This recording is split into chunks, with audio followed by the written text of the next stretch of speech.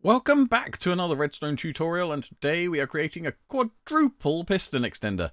That's right, 4 pistons extending. How exciting! What could you use this for, I hear you ask? Well, maybe you need to move something 4 blocks away without wanting to touch it. Or maybe something's 4 blocks away that you want without wanting to touch it. Who knows? But here it is. I've actually got 2 designs here for a quadruple piston extender.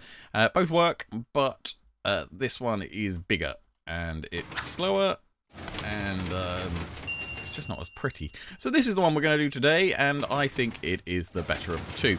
So let's get straight into it with talking about what you're going to need. So you're going to need 6 pink wool, you're going to need 12 redstone, 8 repeaters, 4 sticky pistons, 1 redstone torch, 1 lever, and a block of your choice that you want to push about.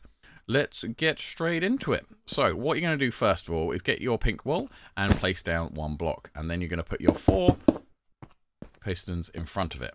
Okay, then your block of your choice on the front, and that is your quadruple piston extender done. No, not really. What you got to do now is put down some more blocks. So we're going to put down another wool block 1 block away, and then we're going to put down a redstone repeater facing into that on 2 ticks. Next thing you're going to do is come around the side here and place down 2 redstone repeaters here with another 2 1 block away like this. Then you're going to put them on 2 ticks, 4 ticks, 2 ticks, 4 ticks like that. Okay. Next thing you're going to do is surround the whole lot with redstone like so. And that is this bit done.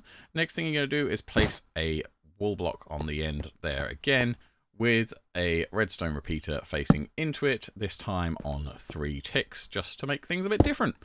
Then you're going to break this block next to that and put a redstone torch on the side of this block, not on the floor. It needs to be on the side there. And then to finish us off, we're going to do some work on this side now. So what you're going to do is start by putting down some redstone next to your wool block like this.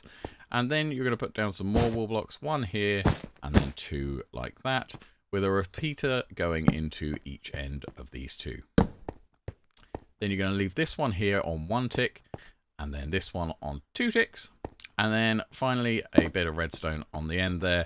Put your input on the back here, and if I've done it right,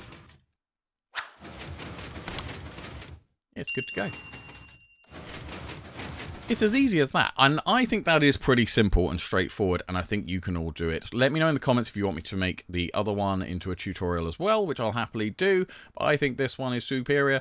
And if you want anything else in terms of tutorials for redstone, also leave me that in the comments. And if you've enjoyed the video, please consider subscribing. Most of the people that watch my videos aren't subscribed, and it really helps me out. Thanks, and I'll see you next time. Bye!